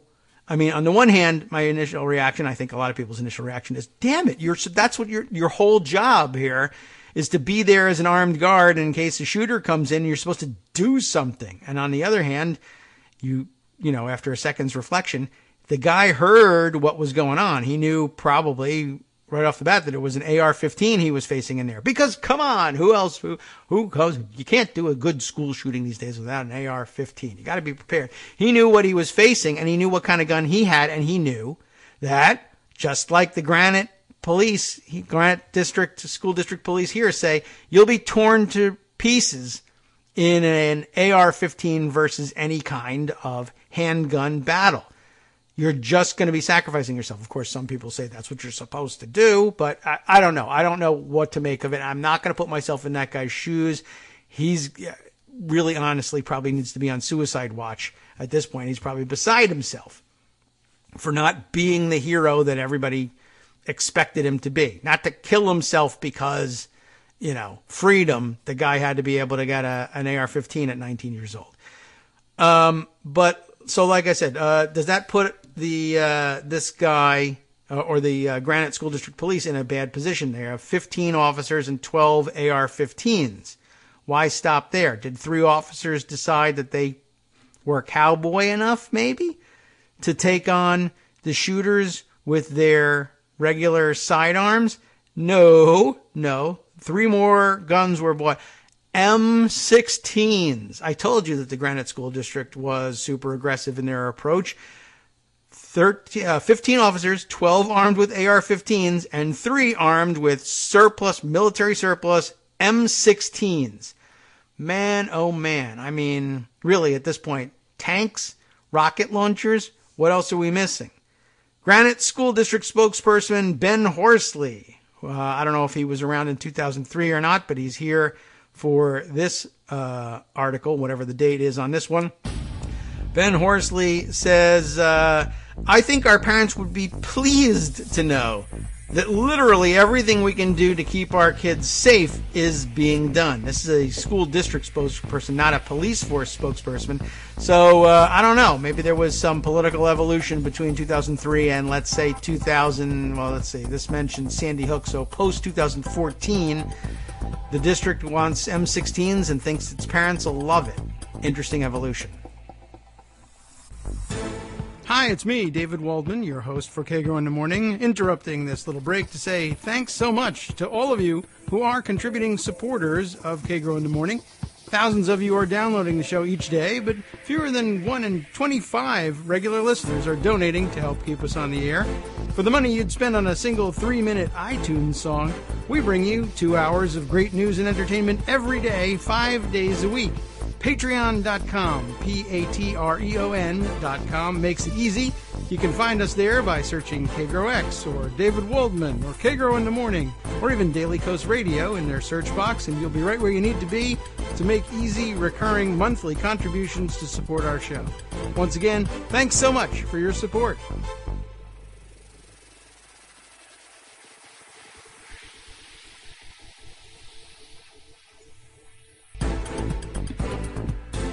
Welcome back to the Kagro in the Morning show here on Netroots Radio. Somehow had the volume on our music jump up accidentally here. I had my finger on the trigger in gun parlance and probably shouldn't have.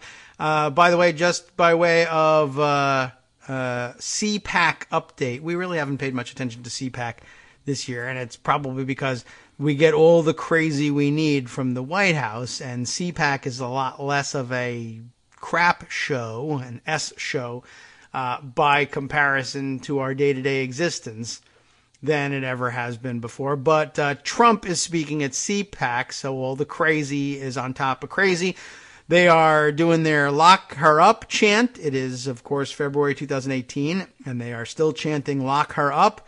And Trump, now done, as Jones says, with mourning Parkland's dead, gets back to taunting Dreamers. Of course, he got people riled up with gun issues as well by saying, the Democrats will take away your Second Amendment, folks. They're going to take away your Second Amendment. They're just going to do that. And so everybody believes that. And here we are. Okay, let's wrap up with what was going on in Utah back in 2014-15. They got themselves some M16s for their cops over in the Granite School District. In 2005, as part of the U.S. Department of Defense's 1033 program, Armando, you paying attention about military surplus? That's how this happened, right? As part of the U.S. Department of Defense's 1033 program, the school district acquired 3 surplus M16s. Following year, they equipped the rest of their officers with AR-15s, a poor man's substitute for fantastic actual military weaponry. In a rapid response, this is interesting, as again, this is the spokesperson, Ben Horsley, explaining why they opted for AR-15s and M16s. And, we've heard this argument before. But again, please consider it in the context of you can't differentiate between semi-automatic weapons of any kind and assault rifles. Well, like I said, when the context is sales or sales pitches or justifications, they find it pretty easy to differentiate. In a rapid response, they're not going to be waiting for backup. They're going to immediately go into the school, and if they're faced with a simple handgun or a shotgun against an AR-15, and he constructs his sentence very poorly here. He's not talking about the police being faced with a simple handgun or shotgun, but rather if the shooter is being confronted with a simple handgun or shotgun, as most police often have, but instead, and they're going up against an AR-15, if their shooters are faced with a simple handgun or shotgun against an AR-15, they're going to be outgunned, the police are, and that's not going to help us save lives, explained Horsley. He flips back and forth between the persons involved here. But essentially, he's saying, if our cops are going to be immediate response and not wait for backup, unlike what they did in Parkland, Florida, because he only had a simple handgun or shotgun, if they're faced If they have a simple handgun or shotgun against the shooter's AR-15, they're going to be outgunned, and that's not going to help us save lives. We want AR-15s because there's an appreciable difference in the way you can use them and in the way they operate. The outcomes are completely different with an AR-15 versus a simple handgun or shotgun. Okay, great. Well, we think we should ban those things for civilian use. You cops can have them, I guess. Probably we would still concede in the end, right? But we want to ban them for common civilian public ownership. The general public shouldn't have access to these things. You can't do that. You wouldn't be able to write the law in any way that would differentiate between them. Okay, I want to ban the ones that can blow away bad guys with those weapons, because I understand they'll still exist. Police should have them, and if you see someone walking down the street with one, you should be able to stop them and say, "Ho, hold on a second, that's a banned weapon. We're taking that." And of course they'll say, "Well, local ordinance says you can't even ask me." Well, we banned those things. Well, why? You can't differentiate between this and a handgun. Sure, I can. Or if you think I can't, fine, give me your handgun too. What's the difference? I'm taking both of them. Oh, well, in that case, yeah, I can differentiate. Here's the rifle, okay. I think they'll be able to work it out. So there we are. To see how the AR-15 differs from a handgun or a rifle, any just general rifle, and that's an interesting point too. Remember, Marco Rubio just said it doesn't differ from a rifle. To see how the AR-15 differs from a handgun or a rifle, we went to the experts at Get Some Guns and Ammos. Guns and Ammo. That's the name of the store they visited. We need an expert. I'll go to a gun store. That person's an expert. They're not. They're an owner of a gun store. They might know an awful lot about it. But by the way, Get Some Guns and Ammo. Good name for a store that has it. Now, I could name my ice cream shop Get Some Ice Cream. But remember who we're dealing with. We're talking about military fetishists and gun enthusiasts and gun nuts. This is not the, hey, come over to our store to get some guns and ammo. It's the get some guns and ammo. You see? You're going to come here to get guns and ammo so that you can go out and get some. See? Horsley said a shotgun is good for close proximity. A handgun, similar. But when you're looking at taking out a potential suspect who's running rampage in a school, this guy is a school district employee, by the way, not well spoken. So when you're looking at taking out a potential suspect who's running rampage in a school, you need something more precise. Now, the reaction from the public, on the other hand, is mixed. And by the way, just pausing for a second, the TV people are the ones who are writing this thing, and they're the ones who say to see how the AR-15 differs from handguns or a rifle, and they misspelled rifle. It says riffle. But to see how it differs, we went to the experts at Get Some Guns and Ammo. And there is no quote from anybody at Get Some Guns and Ammo in this thing. They immediately instead go back to the district spokesperson, Ben Horsley, who tells them, well, you see, a shotgun is good for close proximity. A handgun is similar. But when you're looking at taking out a potential suspect who's running rampage in a school, you need something more precise. Thank you, spokesperson for the district. I understand. I got your position. I came here to get some to find out something from an expert. But I guess I found out nothing. The article just rolls on. Don't even pay any attention to the fact that you promised a comment from these people. Moving on. Reaction from the public is mixed. It's ridiculous, said Robert Valdez. I don't understand why a police officer needs to have an automatic weapon inside of a school. Of course, it's not an automatic weapon. You're disqualified from the debate. But, well, I can. I mean, I'm willing to entertain the necessity of a semi-automatic rifle inside of a school if you're up against somebody else with an AR-15.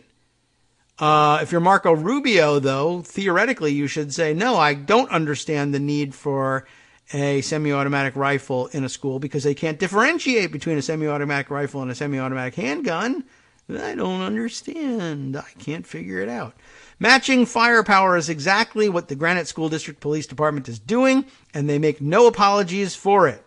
I want bad guys to know that we have those weapons. I want them to know that if they come into one of our schools, that this is what they're going to be faced with, said Horsley, who I'm becoming increasingly convinced is actually a spokesperson for the Granite School District Police Force, though they never identify him as such. In the nearly 10 years since they've had these weapons, the district says, the district says, their officers have never had to fire, but that doesn't mean they wouldn't be ready if they ever needed to. The officers are certified on their weapons twice annually. Can I inspect those certifications? One question. And I think generally speaking with police, you might have a fight in doing it. They certainly won't offer up the certifications to anybody who walks in. The union will fight you, but you might be able to FOIA those records because they exist. And that's one of the differences between arming just anybody with this crap and arming police with it. Why shouldn't the general public be able to have access to this weaponry? One reason, besides the danger of them actually just going or running rampage, as Ben Horsley says, there's the danger that their certification is fake. And you'll never be able to look at it and find out because they're a private citizen and they don't have to show you anything according to state law. Whereas if you get access to your weaponry through a public police force that has promulgated real policies about who can wield these weapons and what training is required and has a real record-keeping apparatus that can be inspected, theoretically at least, even if it takes you a long time and doesn't help you on the spot if you are confronted with them and their weapons or they shoot you. But theoretically, after the fact, you can inspect that stuff and say, it turns out that guy was not properly certified. Or, as we discussed yesterday, it turns out that the guy who certified him is a certified lunatic, a loser who pretends he's in Delta Force when he really went AWOL as a tank driver. But, that's neither here nor there. But, that's another thing we're going to have to do in pushing back on all this. You should absolutely ask, how do I know you got special training? How do I know you passed it? How do I know it was really given? How do I know the whole thing wasn't forged?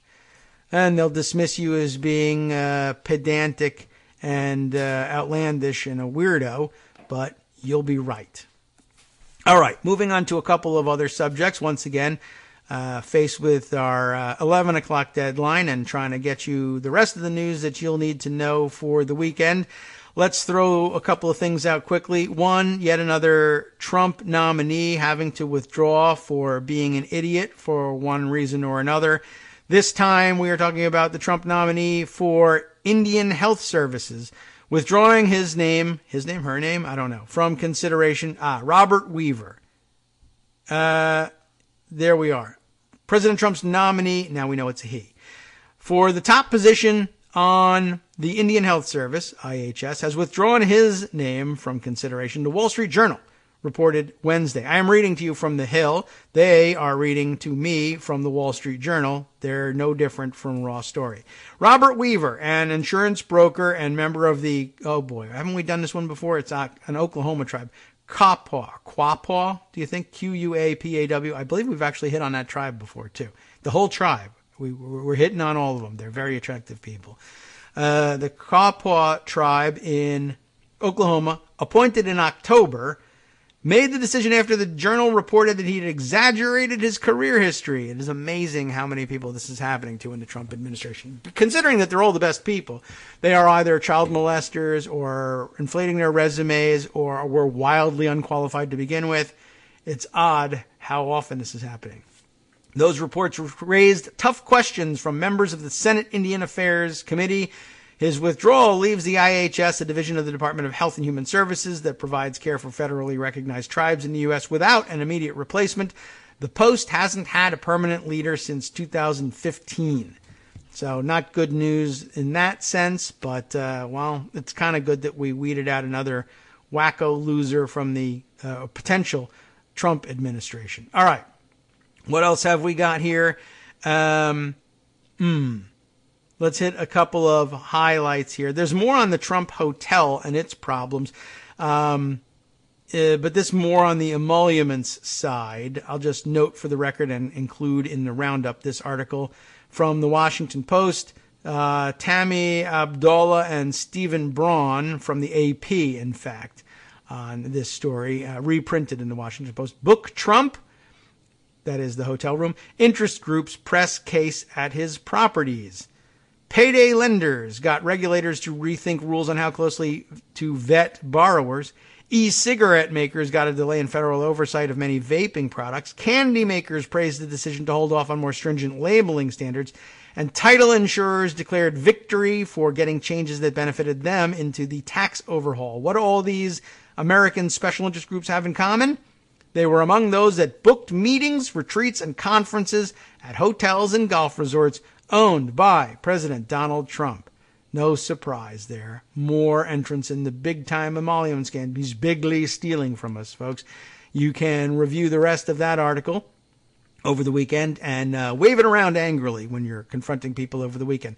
Next up in the roundup, lightning round, I guess, roundup, an entry from The Guardian that drops some dirt on another close Trump associate, and it's not at this point directly connected to the rest of the investigations dogging the Trump administration, but it's only a matter of time. Close friend of Trump investigated over alleged 170 million euro tax evasion. It's expressed in euros, and so you won't be surprised to find out that, well, one, they're talking about euros, and two, it's in English and I can read it, so it must be The Guardian.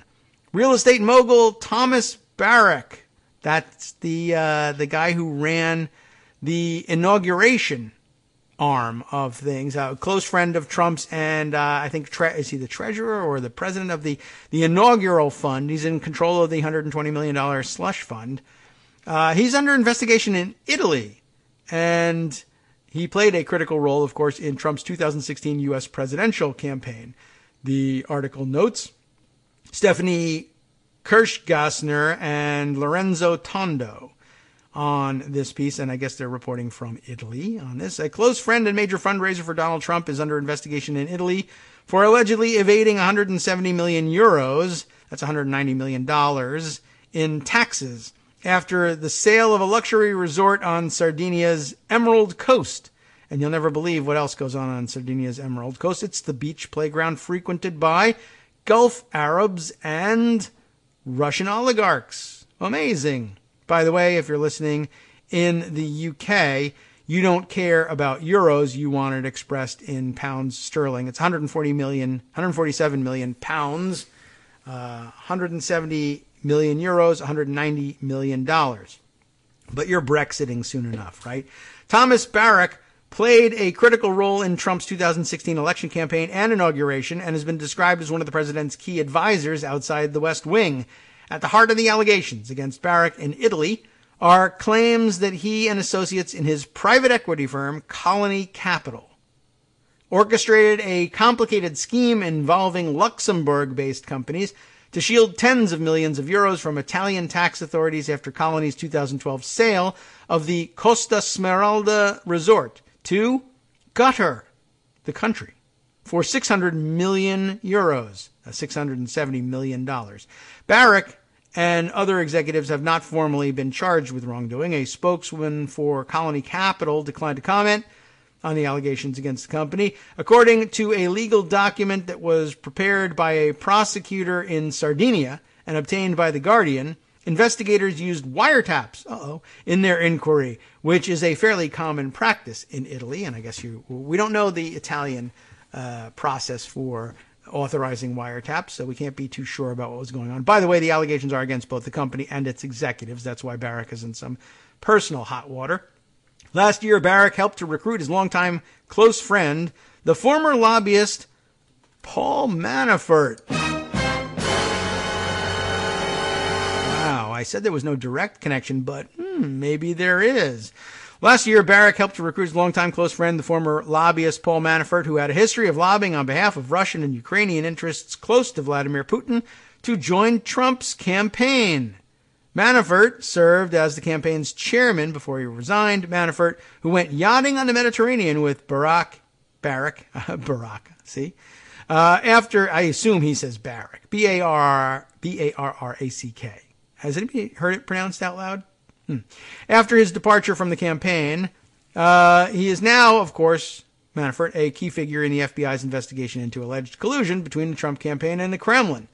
Barrack, who saved Michael Jackson's Neverland Ranch from foreclosure while the singer was still alive, and there's that weird child molestation theme rearing its head again, was the first major business figure to lend Trump his stamp of approval, calling the Republican candidate intrinsically and academically first class and kind, compassionate, empathetic. Can you imagine describing Donald Trump as empathetic? That's just stupid. Anyway, okay, fine. But question, why would Tom Barrack be involved in saving Michael Jackson's Neverland Ranch from foreclosure? Got a question about that. It's a linked article in here, so I don't know. Maybe I'll dive into that off the air one day and see if there's anything interesting. If so, I'll come back with it.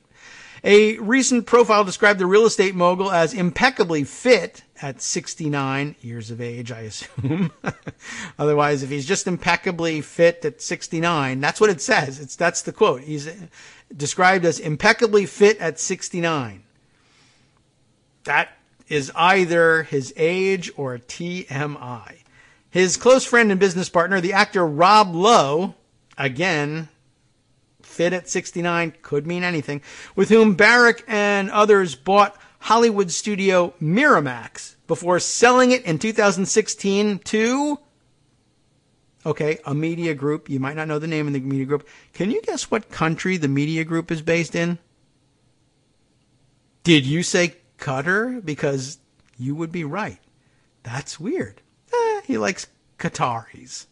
And anyway, so he's a friend of Rob Lowe's. They bought Miramax. I had no idea Rob Lowe had an interest in Miramax. Sold it to a Qatari media group. He told the LA Times, Rob Lowe told the LA Times that Barrack used his private plane, that is Barrack's private plane, the way his own children, Rob Lowe's children, Barrack's children, used Uber. I'm not even sure what that means. I don't even know what that sentence says. I don't know why I'm hung up on him being impeccably fit at 69. When I get him on the phone, he's as likely to be in Riyadh or Paris as he is to be in L.A., Lowe told the newspaper. The fact that Barrack is sitting at the table with Trump should make everybody happy, he said. Why? I don't know. In the run-up to the election, few endorsements of Trump seemed as personal as those delivered by Barrack. Donald's natural alliance is with the little guy. Stupid. Barrack told Charlie Rose, history has been unkind to so many people now because they've been so unkind to so many women. But Barrack told Charlie Rose during the Republican National Convention last year, he's a disruptor. Ooh, buzzword. A man who can step into the middle of the fray and take the heat. No, he can't take the heat, but he is a disruptor. The Italian investigation into Barrack's financial activities in Sardinia is unrelated to Trump and Manafort, but it relates to, it relates to Barrack's dealings with Qatar. And Barrack, who speaks Arabic and began his career working for the Saudi royal family. Oh, I wonder if Barrack is like an anglicization of his real name. Not sure. I'll have to look him up, look up his background a little bit. He's kind of a mystery man. I understand he's impeccably fit at 69. Anyway, he's also seen as having influence over Trump's Middle East policy. Okay, just for a second there. Trump's Middle East policy. Who's supposed to be in charge of Trump's Middle East policy? Jared Kushner, right? There's a little bit left here, but let me just read you one more paragraph before branching off because it brings another word back into it. Shortly before the U.S. election, Barrack called for a, quote, radical historic shift in the U.S. outreach towards the Arab world. Sounds like almost knowledgeable. Singling out brilliant young leaders in the UAE, Qatar, and Saudi Arabia, who he claimed represented the region's best hope. I don't know whether all three of them or just Saudi Arabia. Writing in Fortune, he also said that, quote, the only solution to the Syrian war is one that works with Russia and not against them. That is also kind of weird. Barrack's business ties to the Qatar Investment Authority, or QIA, the Sovereign Wealth Fund, and its 2012 purchase of 4 luxury hotels and acres of undeveloped land in Sardinia, which were acquired through a subsidiary of QIA, are now under intense scrutiny. Okay, one more quick paragraph only for context. Details of the allegations are complex and involve several entities that are based in Luxembourg, a tax haven, and the U.S. state of Delaware, also often seen as a tax haven, or where many shell companies are incorporated. It's very easy to do there. Deutsche Bank, which also serves as a private bank for Trump and his close family, has been mired in legal troubles in the U.S., advised Colony on the deal. So, gutter, right? Deutsche Bank, got a little bit of Luxembourg in there. Guy speaks Arabic, is seen as a big influence on policy toward the Middle East, et cetera, et cetera. Next story, I'm going to stop with that one. Next story I wanted to bring to your attention before we head into the weekend is from The Intercept, and it's a re-up of an old story Ryan Grimm and Clayton Swisher teamed up on, and they've renewed the story. Jared Kushner, Qatar Redux. Robert Mueller enters the fray. We said that there was no connection in all this. I didn't say it. The Guardian said it. This article that I was reading from The Guardian, though, is a May 29th, 2017 entry.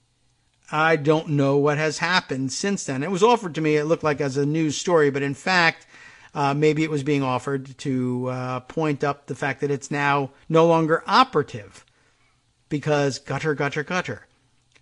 Senior counsel Robert Mueller is probing senior White House aide Jared Kushner's attempts to secure financing, remember this, for a distressed Manhattan property, 666 Fifth Avenue, right, after the 2016 election, including pitches made to investment firms in China and Qatar. Several news outlets reported this week. Remember that the family group was basically selling green cards to Chinese investors, micro investors for their purposes.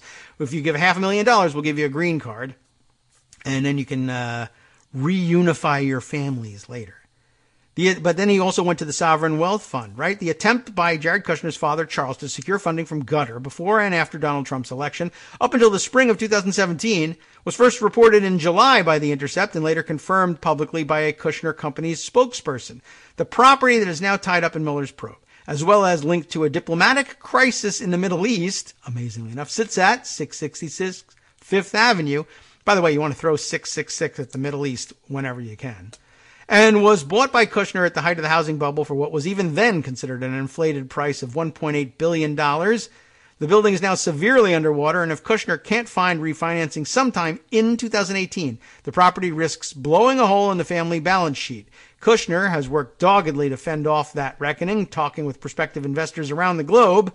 As The Intercept reported last July, Charles Kushner solicited funds from Qatar's former Prime Minister, Sheikh Hamad bin Jassim, known as HBJ, who now runs the investment firm Al Mirkab Capital. The Qatari businessman pledged to provide Charles Kushner, then heading the Kushner Companies in Jared's place, with $500 million in capital, provided Kushner was able to raise the rest of the multi-billion-dollar refinancing elsewhere.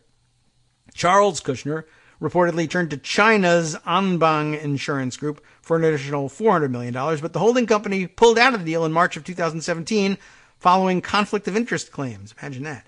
Left in the lurch, we now know that Jared Kushner just weeks later devised a plan with Saudi Arabia to form a coalition with the United Arab Emirates, Egypt, and Bahrain to jump Qatar, an unexpected move given the Qatari emir had joined Trump in Riyadh just weeks before the blockade started, where no issues were raised with Qatar about any of its policies or relationships.